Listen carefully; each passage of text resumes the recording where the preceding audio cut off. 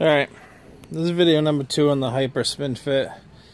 Got about 12 miles on it already, which I know isn't much, but let me go over a couple of things that I found about riding this bike.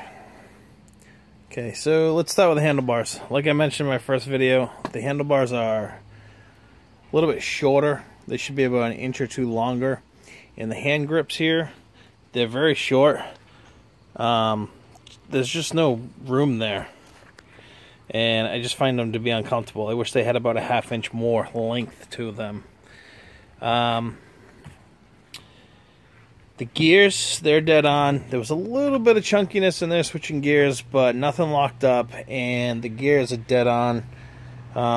They're true 1 through 7, 7 through 15, and then 15 through 21. Or 14, I should say, and then 15 through 21. The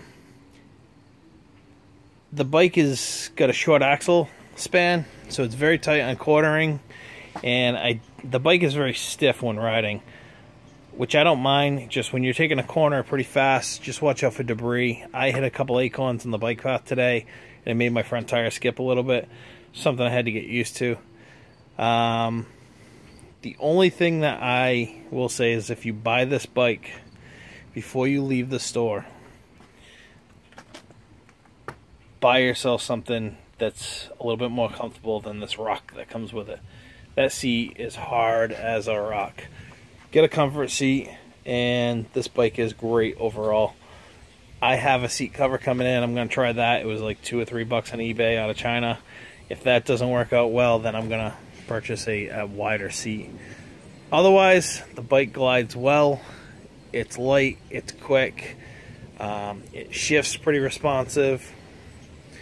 Yeah, for 129 bucks, I'm liking it so far.